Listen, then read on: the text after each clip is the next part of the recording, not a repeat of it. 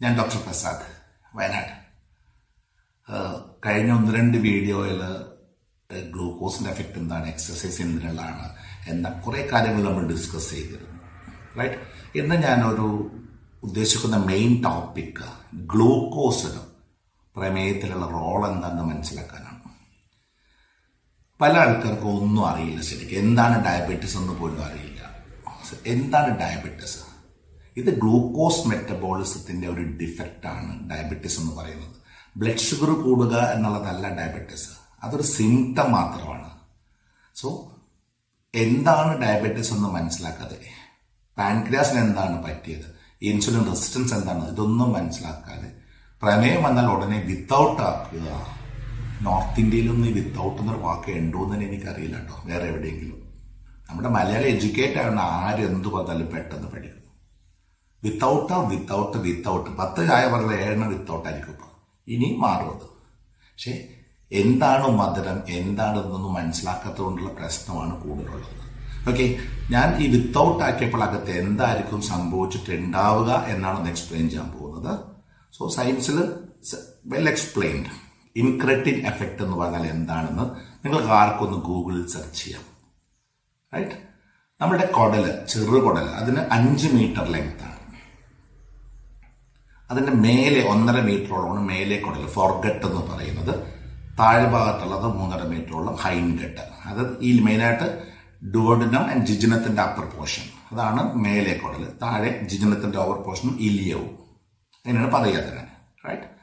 ഇതിൽ മേലെ കുടലിന്റെ ഭിത്തിയിലുള്ള ഇൻക്രെറ്റിൻ ഹോർമോണാണ് GIP അഥവാ ഗാസ്ട്രോ ഇൻഹിബിറ്ററി പോളിപെപ്റ്റൈഡ്.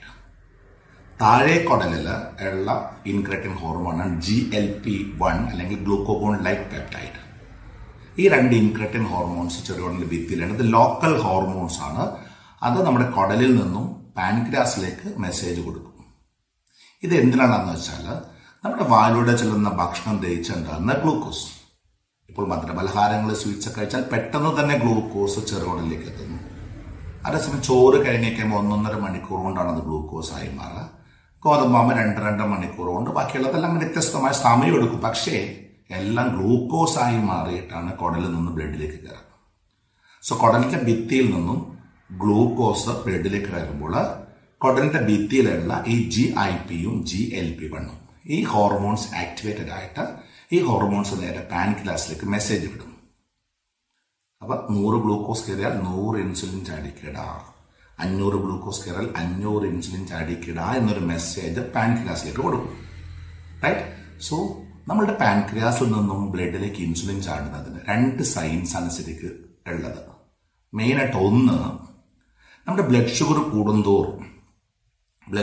കൂടുന്തോറും പാൻക്രിയാസിനകത്തേക്ക് കാൽഷ്യം ഇൻഫ്ലക്സ് ഉണ്ടാക്കുന്നു, depolarisation and insulin release, insulin ബ്ലഡിലേക്ക് ചാടുന്നു. ആ ഒരു സയൻസ് ആണ് പണ്ട് തൊട്ട് ഫോളോ ചെയ്യുന്നത്. ബ്ലഡ് ഷുഗർ കൂടുന്തോറും കൂടുതൽ ഇൻസുലിൻ ചാടും. ബ്ലഡ് ഷുഗർ കുറയുന്തോറും ചാട്ടം കുറഞ്ഞു വരും. ആൻഡ് ബ്ലഡ് ഷുഗർ 90-ന്റെ താഴേക്ക് പോകുന്ന ഒരവസ്ഥ എത്തിക്കഴിഞ്ഞാൽ ഈ ഇൻസുലിൻ ചാട്ടം നിൽക്കും. കാരണം പിന്നെ ഇൻസുലിൻ ചാടിയാൽ ഇൻസുലിൻ ഗ്ലൂക്കോസിനെ മസിൽസിന്റെ അകത്തേക്ക് കടത്തി വിട്ടിട്ടുണ്ടെങ്കിൽ ലോ ഷുഗർ പോയി 80, 70, 60 നമ്മൾ ഹൈപ്പോഗ്ലൈസിമിലേക്ക് പോകും. സോ ഇവിടെ തൊട്ട് ഇത് ചേഞ്ച് ആകും. അപ്പൊ അവിടെ എത്തുമ്പോൾ എന്ത് പറ്റും? പാൻക്രിയാസിന്റെ ആൽഫ സെല്ലിൽ നിന്ന് ഗ്ലൂക്കോഗോൺ ചാടിയിട്ട് ലിവറിൽ സ്റ്റോർ ചെയ്തിരിക്കുന്ന 20% ഗ്ലൂക്കോസ് ബ്ലഡിലേക്ക് ചാടിച്ച് ബ്ലഡ് ഷുഗർ കൂട്ടാൻ ശ്രമിക്കും. ഓക്കെ, അപ്പൊ ആ അഡ്ജസ്റ്റ്മെന്റ് പാൻക്രിയാസിൽ നടക്കും.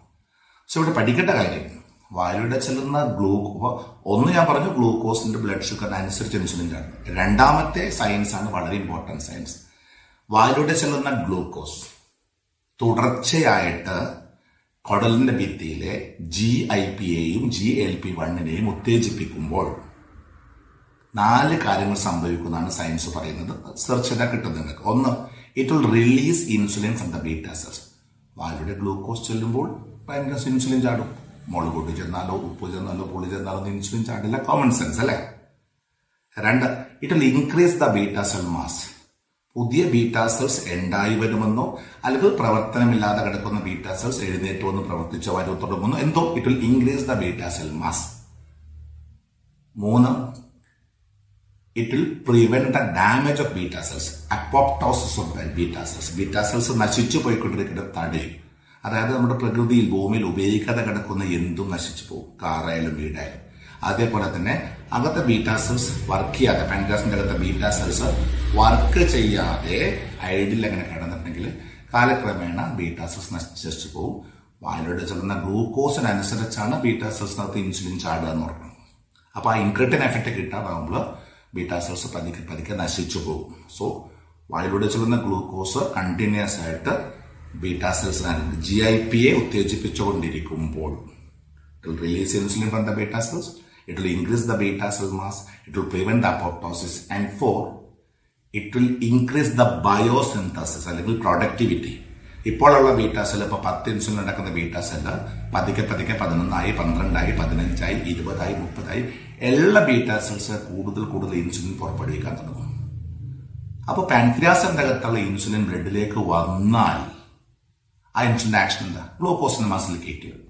സോ എല്ലാ മസിൽ കൊണ്ടുള്ള വ്യായാമം ചെയ്തുകൊണ്ട് ഈ പാൻക്രിയാസിന്റെ അകത്തുള്ള ഇൻസുലിനെ ബ്ലഡിലേക്ക് കൊണ്ടുവന്നിട്ടുണ്ടെങ്കിൽ ഉറങ്ങിക്കിടക്കുന്ന ലേസി പാൻക്രിയാസ്, ഇതാണ് ടൈപ്പ് 2 ഡയബറ്റീസ്.